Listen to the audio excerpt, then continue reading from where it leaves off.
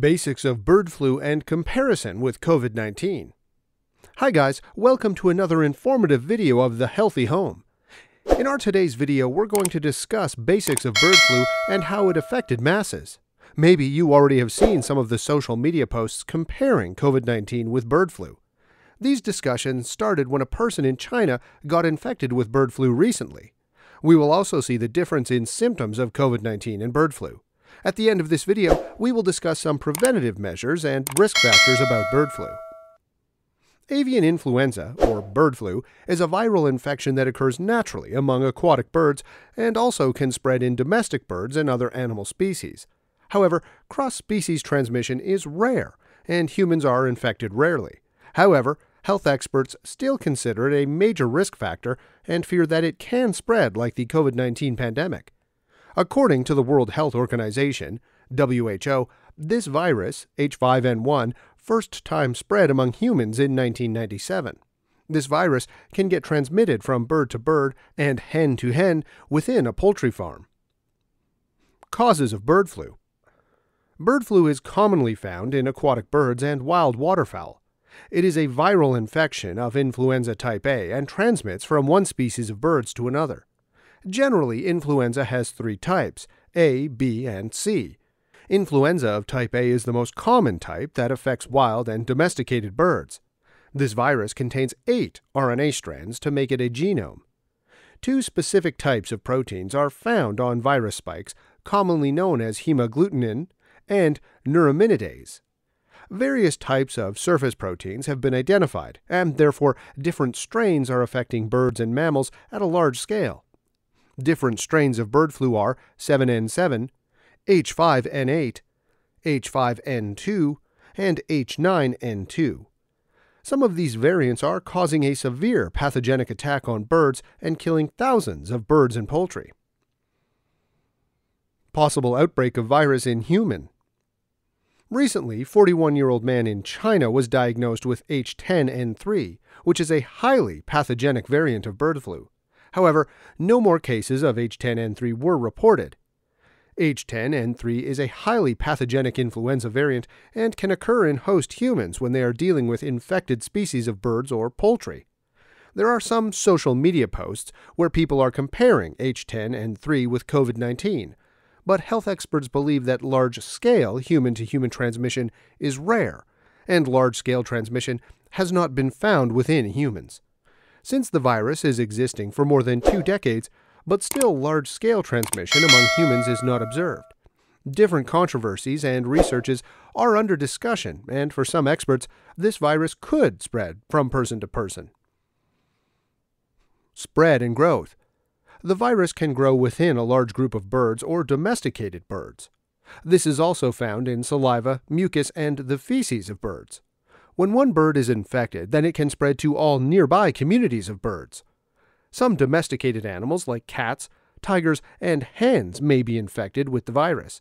Similarly, any individual that is taking care of domestic birds, hens, or mammals may get infected in the eyes, nose, or mouth. This virus can also enter the human body from inhaled air or dust particles carrying the virus of influenza A. Symptoms of bird flu. According to health experts, bird flu symptoms are quite similar to the common cold or ordinary flu, but these symptoms might go from mild to severe. Since bird flu had infected very few humans, there is less data available about symptoms of this infection. However, some of the most common symptoms are running nose, sore throat, pink eyes with irritation, cough, and high fever. Some patients may experience body aching, vomiting, shortness of breath, and stomach pain. Treatment of bird flu. In 1997, some cases of bird flu were detected in humans, and 60% of individuals died due to this virus. Like the COVID-19 test, the bird flu test is not available everywhere, and doctors may recommend chest x-rays, white blood cell count tests, and auscultation tests. After knowing the results of medical tests, health experts treat this like an ordinary fever and flu. Some of the antiviral medicines, zenamivir and peramivir, are used to treat this virus. Some health professionals believe that vaccines can be prepared by making variations in the existing vaccine. Who is more vulnerable and at risk? If any individual is taking care of domestic poultry or working for the safety of wildlife, may get an infection with the H10N3 virus. But if individuals follow proper SOPs, use masks and wear gloves during handling of poultry and birds, there are least chances of infection. Similarly, individuals with weak or suppressed immune systems and low white blood cell counts are more prone to catch this virus. For example, patients with respiratory ailments like asthma and liver or diabetic patients have weak immune system, and their body is less responsive to viral attack. Such patients should take extra care of themselves.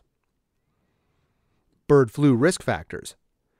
H10N3 and H5N1, both strains of bird flu, have a long life and can survive more than 100 hours without the host body. Any infected bird can contaminate the air and touched surfaces by spreading the virus during breathing and via feces. This virus can spread continuously for 5 to 10 days from an infected bird. Similarly, healthcare workers dealing with patients, poultry workers, visitors of infected areas, and can contract this virus. Prevention from bird flu. As we already have discussed, some people are at higher risk of getting infected with bird flu. They should take special care of themselves. Similarly, if someone works at a bird farm, must follow proper SOPs and should regularly change the dress, gloves, and masks. More importantly, timely vaccinate your domestic or poultry birds, and don't forget to use a mask when you are giving vaccination or cleaning that area. Never get too close to these birds and maintain proper distance. Keep domesticated birds away from places where you cook and serve food. This might not be a common case, but if you ever happen to pass by a place where birds' habitats are located, don't drink static water within the well. Remember, keep a water bottle with you and don't eat anything raw from the forest. So guys, that's all about bird flu and risk factors associated with it. Although both the bird flu and COVID-19 are respiratory ailments and might have similar symptoms and disease presentation, yet COVID-19 is more contagious and intense than bird flu virus. Also, COVID-19 is more common in humans than bird flu, which is common in birds and rarely affects humans. Despite these differences, preventative measures to both of these viruses are common. If you enjoyed this video, please hit the like button and don't forget to subscribe to our channel.